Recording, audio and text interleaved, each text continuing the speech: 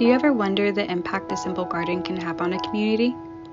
The memories it creates, the bonds it forms, the life paths people take. For many individuals in Southwest Detroit, Cadillac Urban Gardens is that impact. In 2012, we were looking for a place to grow fruits and vegetables. As a collaborative effort between Southwest Detroit Environmental Vision, the Ideal Group, and GM. Before Cadillac Urban Gardens was ever a community garden, it used to be the former executive parking lot for the Cadillac plant back in the 70s and 80s. But when that plant had moved out to the suburbs and elsewhere, the whole facility, including the parking lot, was abandoned. I didn't know what to expect when we first started, because when the Ideal Group came to me and said, "We're going to do this," I said, "Oh, we have some time to do this." And they said, "Oh, we're going to start this." We started in April. We're going to have this in the ground in May. We're going to be growing fruits and vegetables. We're going to plant in May. For the past 10 years, this garden has been a staple part of the Southwest Detroit community through the impacts made and the lives changed through the space. While unique attributes of the space can be accredited to it being Southeast Michigan's largest raised bed garden, to even the world's first garden to utilize GM shipping containers as raised beds, the people and community impacts made are far greater than its unique history and development. We are a nonprofit. We're a small grassroots nonprofit, and so we're always scrambling to find resources and trying to get as many resources out to the community, whether that be, just the fruits and vegetables in general. In 2009 and 10, I studied landscape and nursery management at Michigan State. So I had an interest in designs and gardening and landscaping. And then I started working my internship at SDEV in 2010. I did the designs for Scarcity Park and Cadillac Urban Gardens, but I hadn't had a whole lot of formal training. I went back to get my master's degree in landscape architecture and urban planning. In 2011, Scarcity Park and Garden was started, and originally that was going to be the site for Cadillac Urban Gardens, but due to prior land use and history, the garden was not able to be put into Scarcity Park. Rather, it just became Scarcity as we know it today, and it just went on to its 10th year anniversary.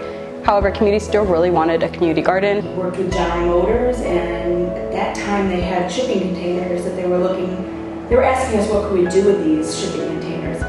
So we said, hey, let's use these shipping containers, repurpose them into raised fruit and vegetable planter beds. They originally shipped automotive parts from Korea to their Lake Orion plant, and then they would go straight down the waste stream. But in order to become more sustainable, the idea came to develop these shipping containers into raised bed gardens. And we started with about 30 raised bed gardens, and I think now we have about 330 raised bed gardens. So every year the garden keeps getting bigger and bigger and has become a really big staple on the community. So it started off as just a really big community effort to have access to free fresh produce. The really important and unique part that I think about Cadillac Urban Gardens is the fact that it is completely free for anybody that walks in, so individuals can come and take as much as they want whenever they need it throughout our growing season. In 2020 alone, in Muscovin, we were able to produce over 2 tons of produce and reach over 800 Southwest Detroiters, which is really awesome. I think the biggest success of the garden has been the community involvement and all the young people that have brought their parents to the garden, the young people that have become interns with whether it's Southwest Detroit Environmental Vision or Ideal Group. I met a lot of my really, really great friends, and they all turned out to go to Cristo Rey as well, and without this garden I probably wouldn't have had the chance to interact with them due to us all being in different grade levels. Just thinking about all the kids that started here when they were 15 or so, like Dolores. I'm watching her now as a master's student, I think she's almost 23, about to graduate from the University of Michigan. And now she's leading the next group of young people. So it's really special. It just really showed me how built environments can really impact your life and the quality of life that you had.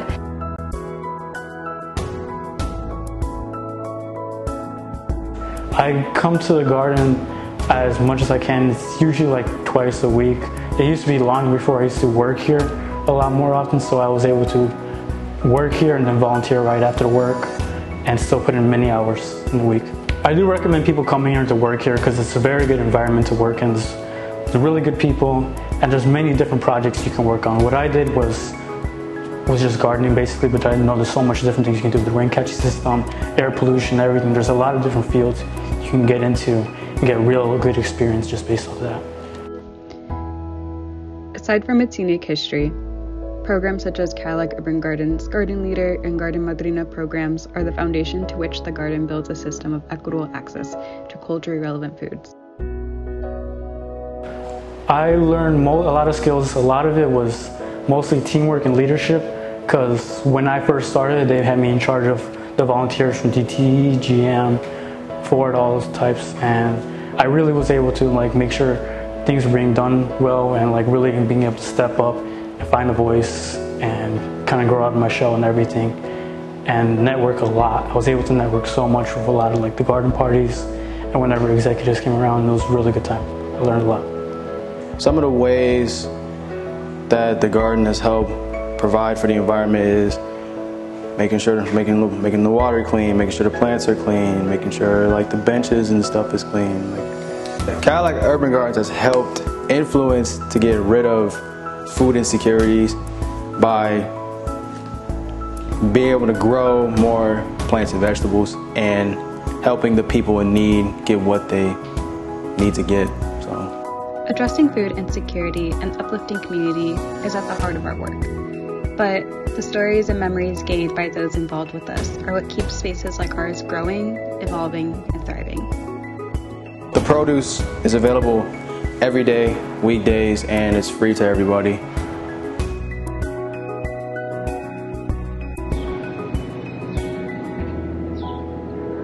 The opportunities with making connections at the garden go beyond just my own self. They go helping me expand my network at school, at jobs, or even just in the communities. One of the main events held at the garden are the family fun days, in which many of my friends, family, or even people I meet here come to them, and that's where we gather and just have a good time. One of Southwest Detroit Environmental Division's biggest event is the Garden Party, which is normally the first Thursday of August every year. So it's a fun event where we invite local chefs who may not have received a lot of exposure, who might be up and coming, and give them opportunities to pick things from the garden, make things from the garden, and get exposed to other people who might not be from the area, and maybe that leads to more success for them in the future for their businesses. We're all just learning together and bonding together. As we learn, we grow together, so that's a big thing. Coming here to the garden and seeing all these people caring and putting into the same mission motivates me to keep pushing forward a better planet. It has changed my perspective on how I see the world, because you're surrounded by people who care and push towards a better environment. While the garden is smaller in size compared to most large-scale farms in the city, with only being 0.8 of an acre, despite its size and space limitations, the garden is highly productive. It develops people in a way throughout a variety of skills, as when people volunteer, they develop new skills such as communicating with others. Well, for me especially, my communication skills have grown, and as an intern specifically for JDYT here, I've learned a lot of new things, such as doing research for the article that we're doing so far, and we've learned a lot of new things, such as collaborating with each other and working together as a group instead of just being one alone. And we learn to keep each other in touch, so we wouldn't fall off out of place. When it comes to fresh produce, not just me, but to everyone in the community, the garden does have a lot to offer to me, and as well as the people in the community of Southwest Detroit specifically, and some people that come out of other areas as well. And this garden might provide to them in search of produce that they want and that they might need for a healthy meal, you know? Because some people don't have access to healthy meals and just rely on instant food or on fast food, because that might seem much cheaper to them instead of buying fresh produce, which nowadays the prices go up for them due to the value and the hard work that goes into them. and like I feel like the garden like provides for those people as well. But aside from that, like the garden itself, yeah, like it's a new environment that I like to be in and being productive, because like we get to be in an outside environment instead of being inside the whole day. Garden leaders and madrinas strive to create and promote food sovereignty across Southwest Detroit. Through this, they are able to participate in the development and implementation of agricultural-based activities, which in turn not only promotes place-based learning, but also provides residents with access to fresh fruits and vegetables through teaching youth and adults where their food comes from and how it's grown. I feel like my job here has increased a lot from just being like an intern to now kind of like full staff. Over the years, I've noticed that it's not just a garden, it's a place for the community to be together. And I've noticed this through families that desperately need fresh produce, because I know that the supermarkets here can be really expensive, and this is like a low-income area here in Southwest Detroit, so it's not really as affordable to get free, fresh, healthy produce. So what I would like to say is that something that this garden has changed me is becoming more aware of how badly the people need fresh produce, especially families that have faced issues with ice, since they have to feed more kids or family members because of deportations, and it's already hard because it's a struggle for families to feed their own families, including other people. So I feel like the garden in a way has changed my sense of viewing the world. It's changed my sense of being proud of what I work for, and I can really say that I'm proud to have within a place that supports these type of families. My favorite memories working at the garden would have to be like every day, just like meeting with people, giving people produce, spending time with friends. Like I feel like when people go to work, you're just like, oh, I have to go to work. But when I work here, it feels like normal. Like I actually look forward to working here. I enjoy it a lot because we make a lot of happy like memories here. We're always like, it doesn't feel like work. It just feels like we're hanging out, and it helps people with produce, and it gives people like the space to relax and wind down. An important thing that the garden has taught me would have to be like to go after things. So whenever like there's an opportunity, just go for it. That's what I learned at the garden. Especially with the scholarships, I feel like with the scholarships I would be kind of afraid of applying to. But ever since I've been working here, I learned to do the Michigan State First Scholarship, and there's like some other opportunities that have opened up for me here, but just by working here. So the people can be involved in the garden through many different things. So for example, gardening could be a way of having like therapy, like natural therapy, a place to wind down, relax, and we've had groups here where they kind of like look for that. I feel like the garden teaches you how to speak to new people, new friendly strangers. It teaches you how to handle like a lot of crazy situations that happen around here. And not only does it teach you people skills, it also teaches you like basic gardening skills, like how to water, how to weed, how to prune. And I feel like a lot of people don't notice how important that is, but like it's really important, especially like if you have the opportunity to garden. And not only does it benefit you, it also benefits like the environment. So I feel like it's like a double-edged sword working at Cadillac Urban Gardens. It teaches you people skills and gardening skills, and I feel like that's just like what's going on. This is all within its 180-day growing season. Since 2014, the garden has been able to collect over 50,000 hours of service within the space. Volunteerism and food production is vital for many residents here in Southwest Detroit who struggle with food insecurity, where the stability and accessibility of having access to free produce through its growing season has helped address food insecurity issues, and many residents have utilized this space. I started working with the garden, I realized that there are thousands of people with probably millions of different viewpoints and perspectives on the world, and I saw the beauty of that there's so many different viewpoints, and that I myself could be in touch with a lot of those different viewpoints and meet so many different people and find so many different ideas. Really, the people are the thing that really makes the garden, not just the produce and the mission of the garden.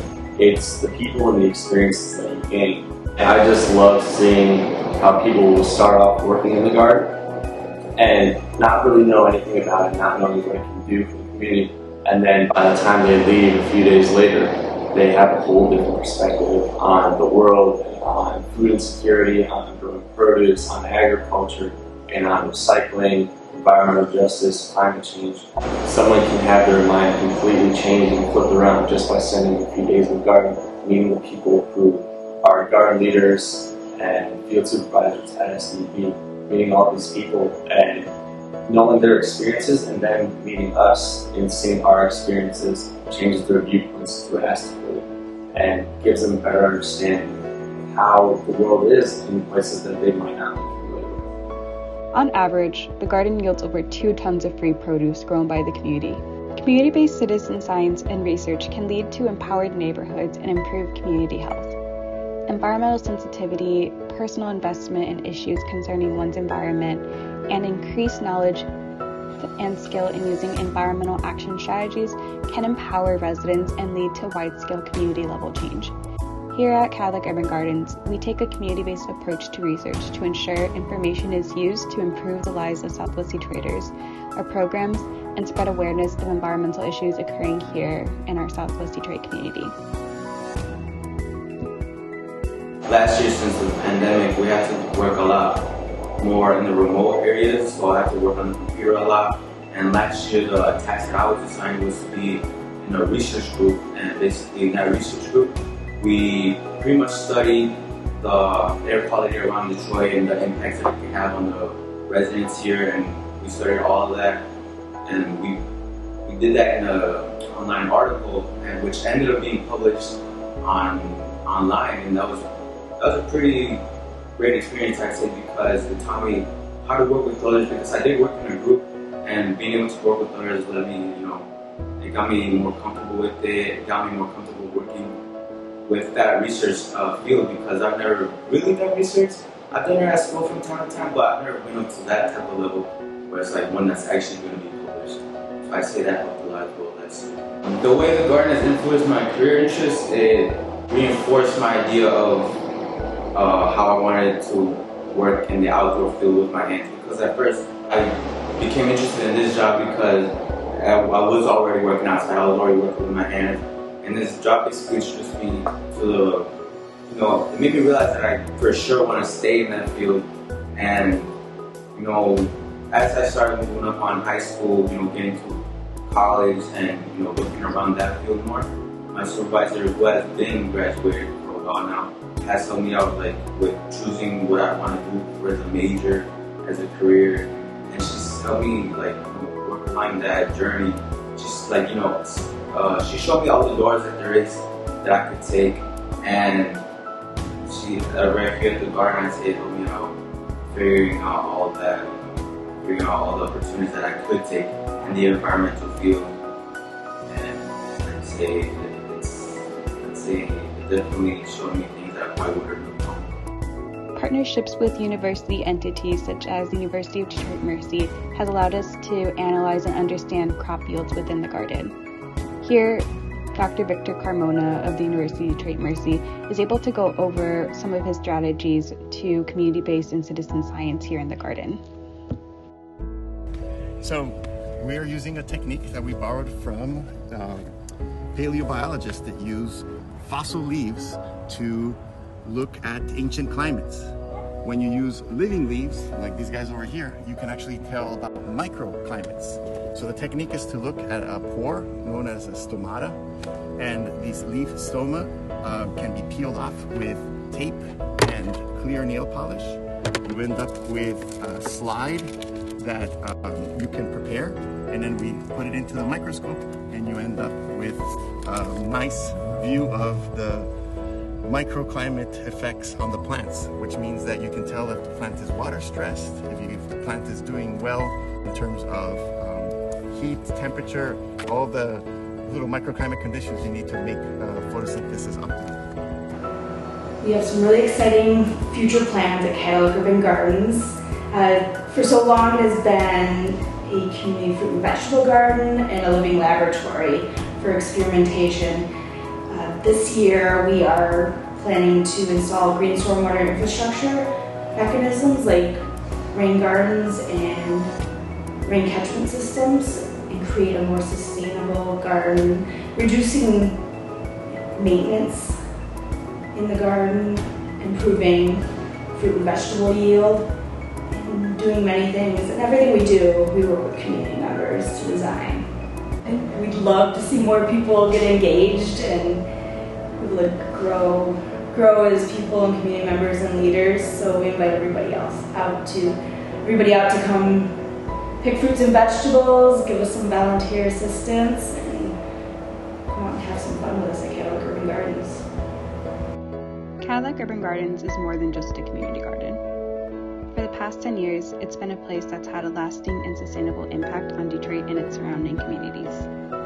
Cadillac Urban Gardens provides a space for community members to come together to grow fresh fruits and vegetables, promote food sovereignty, and beautify their neighborhood, all while promoting place-based intergenerational learning. Cadillac Urban Gardens not only helps create a system of equitable access and availability of culturally relevant items across Southwest Detroit, but develops the tools needed for residents young and old to become leaders within their own communities. Here at Cadillac Urban Gardens, we just don't grow produce, but leaders and environmental stewards who have already begun to enact change regarding food access and health across Detroit. While the garden continues to grow and change, we hope that our communities will continue to do the same.